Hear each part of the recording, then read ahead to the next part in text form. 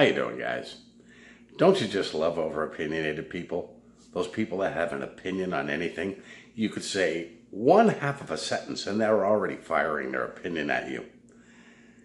The funny thing is, the more opinionated people are and the more opinions they want to throw at you, try giving your opinion. They will cut you off or totally turn a deaf ear to it. When somebody is that over-opinionated, it's best just to tune them out because they are talking with little experience and they're talking out of their backside. I had a Bible instructor way back when who was so over-opinionated. I mean, this guy had an opinion on everything. He would see something and he'd be firing opinions, and he was so annoying. Now, when I started studying, he wanted to come across like an all-knowing mentor, but he lacked a lot of life's experience to be a mentor to anyone. Plus the fact he was a dumbass, and I had quite a few years on him. I would just look at him and, yeah, sure.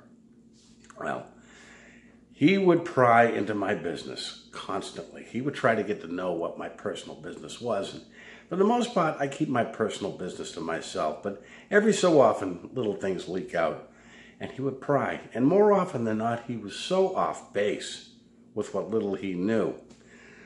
But I noticed that when people pry into your personal business and offer their opinion, it's like, what is their agenda?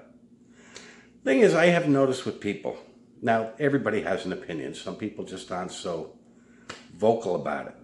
But I have noticed the people who have the most opinions about anything are the ones to look out for. Particularly if it's about your personal business.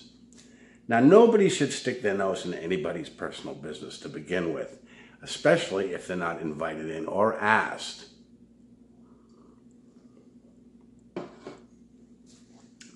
But unfortunately, many do.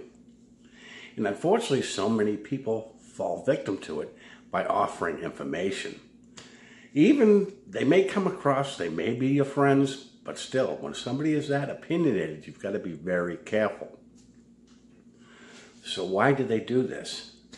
Say you've got some personal issues and they try and steer you in a different direction, and they get mad when you don't. That you've got to look out for.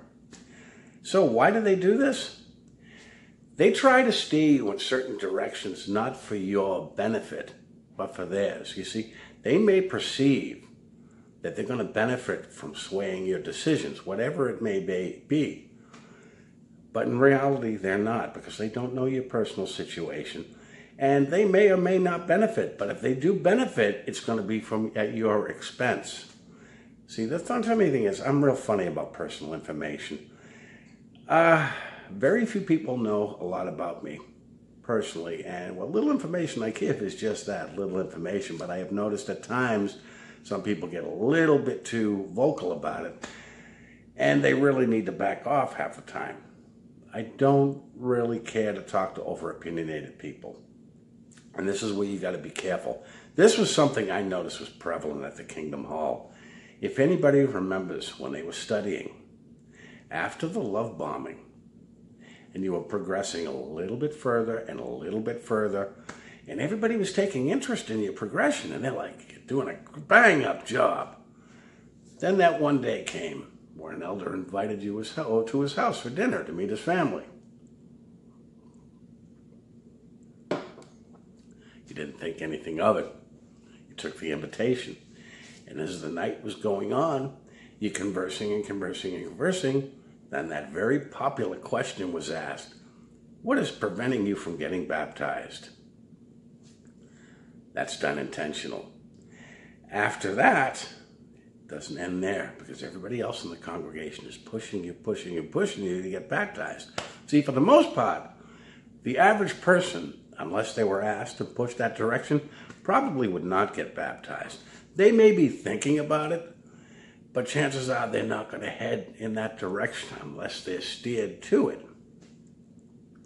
I still contend to this day that if I held out just a few more months and didn't get baptized when I did, I would not have at all.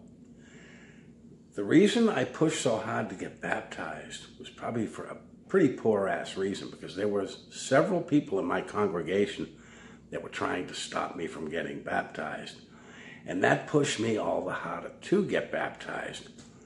And looking back on it, I kind of wish they pushed a little harder to prevent me from getting baptized. But whether you're a Jehovah's Witness or on the outside, if anybody is trying to steer you in a direction to make a personal decision for you, stay clear, because they're not looking out for you. They're looking out for their own skin. They may benefit, they may not, but your personal decisions are yours to make and yours alone. And keep in mind, too, the decisions you make, you're the one who have to live with it, not them. Anyways, guys, that's just something I wanted to bring to your attention. You guys have a good week. I will be talking to you soon.